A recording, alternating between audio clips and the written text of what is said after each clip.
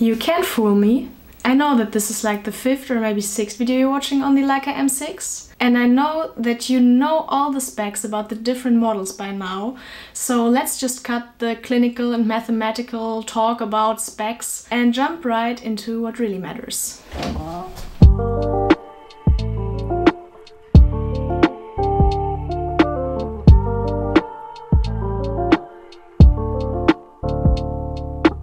So this video will be separated into 2 parts. Part 1, which is this video here, will be about the reasons why I got my Leica M6 in the first place. And video number 2, which you can watch here once I uploaded it, will be about the personal connection and how I got my Leica M6 in particular. Because you know that I love personal stories about how cameras find their way into one's collection. So just as a little background information, I got this camera in November last year and today it's May of 2020, so it has been in my possession for around 6 months. I shot quite a lot with it since then, I think around 30 to 40 rolls, which in my opinion is still not enough to do a proper long-term review. So this is not what we will be doing today, but I will give you my reasons that brought me to buying this camera in the first place. And of course we will sprinkle it up with some sample images that I took with this camera.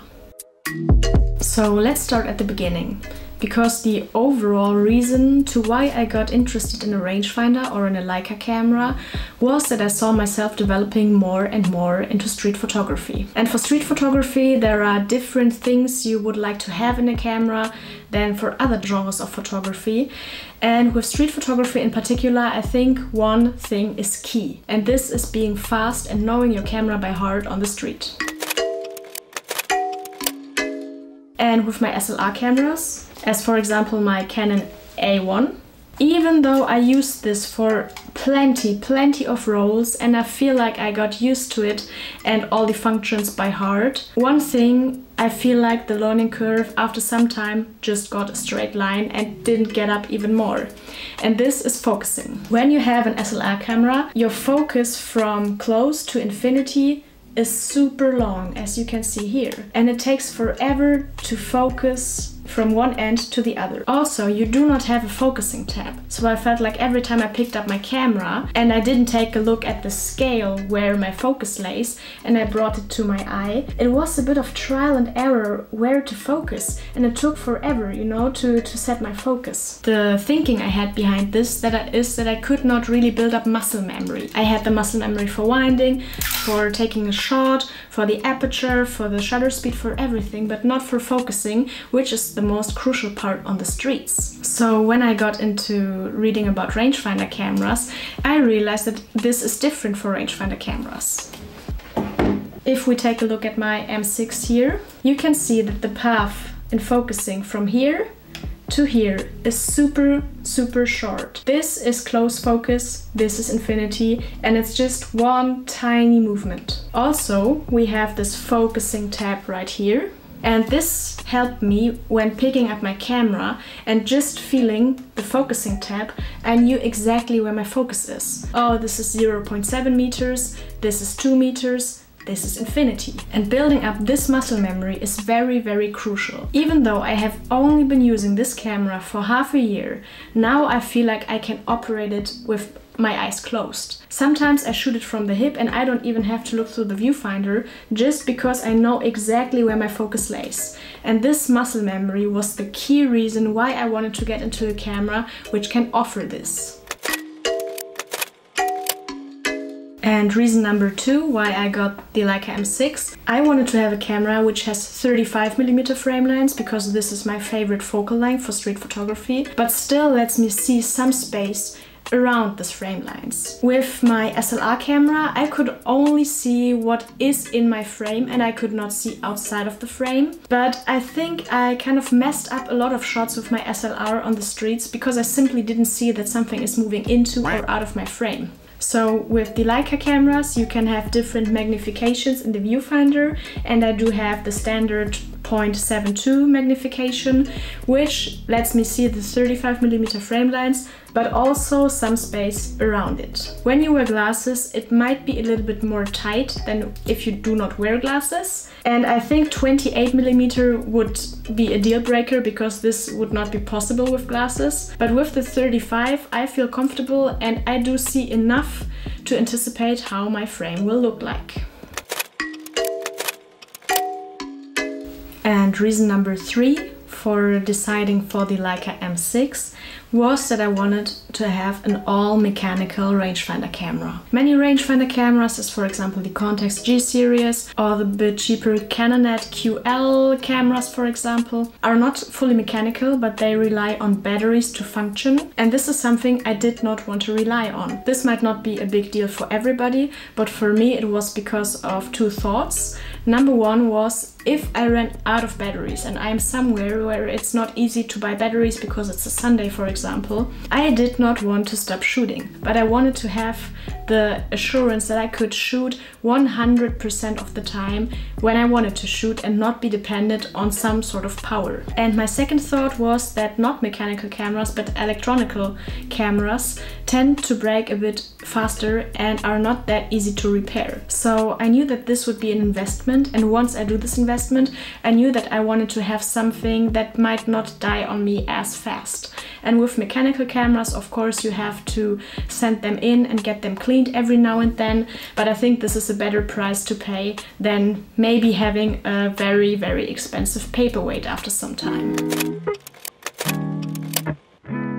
And the M6 does take batteries, but these batteries are only for the light meter, not for the usage of the camera itself. And the light meter was also another reason why I decided to pick up the M6 and not another M body, as for example the M2. Everything else that wouldn't have a light meter would feel like a compromise for me, and I would be scared that after some time, be it half a year or a year, I would not be happy anymore and sell it again to buy something with a light meter. Another point I had on my list to get into a rangefinder system, but didn't really know how crucial it was until I really got to test it, is the noise of the shutter. If I take an SLR camera,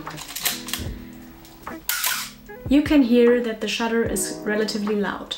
This Canon A1 has a cough, so if I take another SLR camera as my Nikon F3,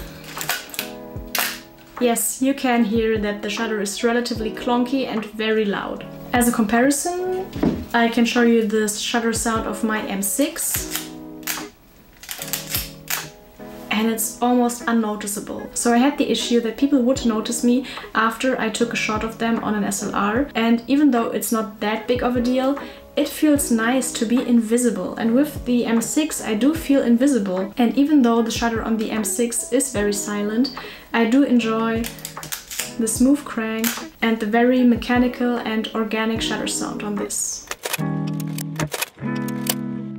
So after evaluating which reasons are important for me and which must-have things my future camera should have, I saw that there would not be so many cameras left. So there would be the M6, but also, for example, its competitor, the M5. And this might sound like a superficial reason, but I don't think it is necessarily. Because when I looked at both cameras, I just knew that the M6 for me is way more aesthetic than the M5. And what does this have to do with shooting? If I pick up a camera and I just love every single part of it, from the mechanicals to how it feels like to how it looks like, I think the chances of picking it up are way higher than if I have a camera that I do maybe enjoy shooting but do not enjoy looking at. Also, the M6 does have some iconic character to it. Some very iconic street photographers were using the M6 on the streets, and the iconic feeling of the M6 also gave me like one last push to decide for this camera over the M5 or over any of the other M models.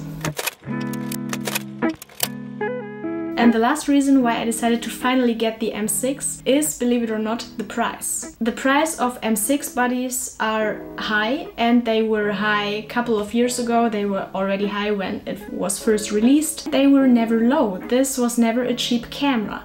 and assumingly this never will be. I did not buy this as an investment and planning to selling it anytime later, but I had in mind that this would probably keep its worth over time. But just alone the thought of buying something that is very expensive but you could sell anytime like this if there was an emergency and you really needed that money back kind of gave me a little bit of ease to do this investment. In the end, this feels a bit like renting a camera, because I bought this for some money I would probably get back, maybe a little less, maybe a little more, but approximately the same.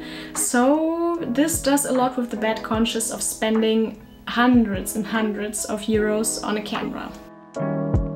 Even though you might get the money that you paid for it back once you sell it, it is still a big investment in the first place, and it was for me as well. So back when I bought my Leica M6, I was still a student, so this was not an easy decision, but taking a look back at the story how I got this titanium version Leica M6 is a bit crazy, to be honest, but I think there were a lot of coincidences that kind of made it impossible to not buy this camera, and in a way I also think that it was meant to be that this camera is in my hands now. So if you want to know the whole story, you should stay tuned and see you next time.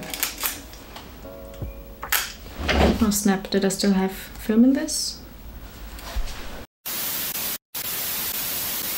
For the Leica snobs out here, I don't have a Leica lens on here. This is the Voigtlander Colorscopa 35 2.8. So when I stumbled upon this body and I had enough money to buy this body, I knew that I could not afford a Leica lens straight away. I mean, this is my long-term plan, but for now I'm very happy with this lens. But I had a story the other day because I walked into a shop, an analog photography shop, and then there was one of the people working there who came up to me. So he asked me about my Leica and we were talking, and after some time he was like, "Oh, I can't look at it, you don't have Leica glass on there. Oh, sorry, but you know, this is a sin." And I was like, seriously? I mean, let people live. If people can only afford one thing at a time, that's alright, and you don't have to have Leica glass on there to be cool, you know? I mean, of course, the lens is more important for image quality than the body. But if you ask me, if I could only afford one thing at a time, I would rather have an expensive body with a cheap lens I can use than an expensive lens with no body that I cannot use. Because I mean, there is no cheap Leica M body. But whatever, bye.